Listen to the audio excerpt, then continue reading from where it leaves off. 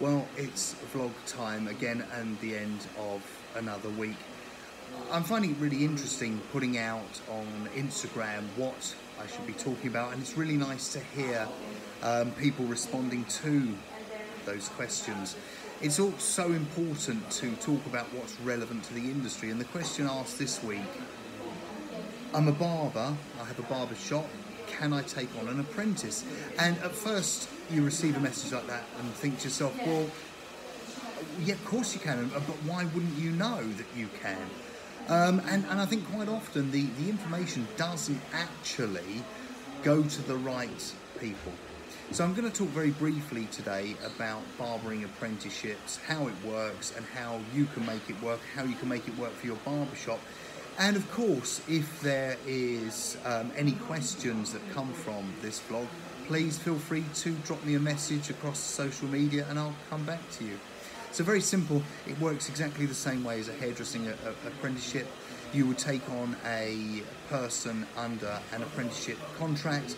The barbering apprenticeship at level 2 would last somewhere between 15 to 18 months until the endpoint assessment.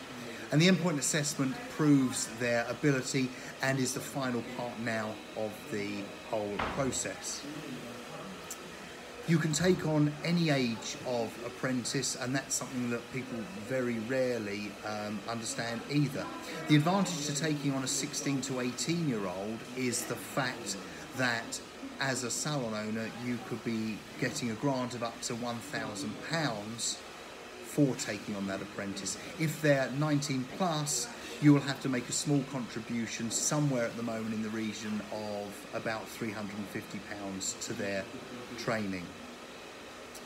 The MVQ process itself, the qualification process itself, actually is very good now. The latest level 2 diploma in barbering has all of the relevant units that cover what it takes to be a young barber. It was changed a few years ago, and I must say changed for the better. It includes cutting, of course, it includes clippering, it includes beard and moustache trimming, lots of techniques, but it also, and more importantly, includes wet shaving now. So what you're getting is a fully rounded barber by the time they qualify.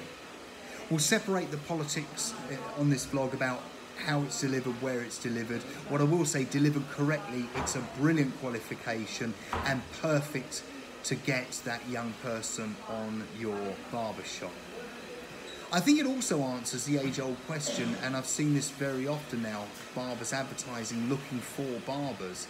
And I would say to you, in that sort of 15 months of trying to find the perfect person that comes and goes every few weeks, you've got the opportunity to train someone and breed loyalty in them. They'll never forget where they trained, and whilst they're doing that, hopefully start to build up a clientele as well. If I can be any help at all, if I can answer any of your questions about barbering or apprenticeships, please let me know.